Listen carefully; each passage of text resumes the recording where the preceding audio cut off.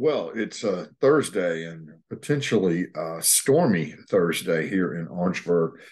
Talk about that at least briefly before the election. We are expecting some wind and rain from our tropical storm came ashore in Florida as a Category 1 hurricane. Uh, Weather Service is telling us that one of the biggest risks that we face is the development of tornadoes. So be aware. Be aware that we do have that weather ongoing. Again, we're probably going to see a fair amount of rain. Stay safe in the middle of that. Elections, while around the country, there's still a lot of suspense about who's going to win various things. Not the case locally for sure, but just for the matter of something of real interest, 50% of eligible voters in Orangeburg County came out to vote. Statewide, it was closer to 51%.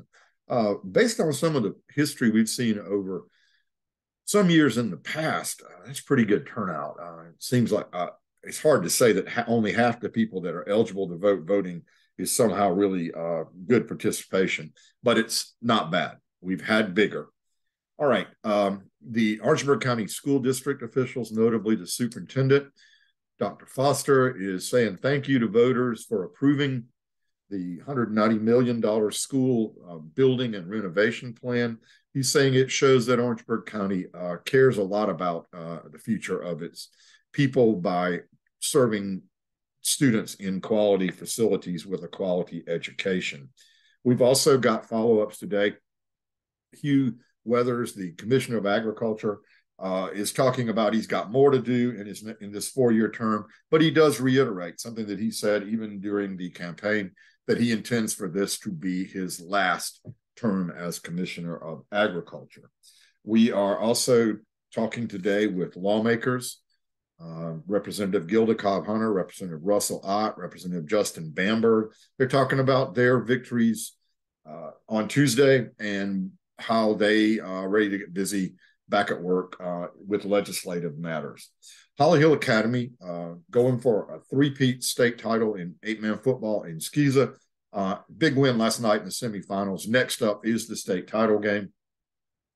Calhoun County football on the road tonight in the upstate playing a game. No games, playoff game scheduled for us on Friday night. We have a couple more on Saturday. A lot of detail on that in sports.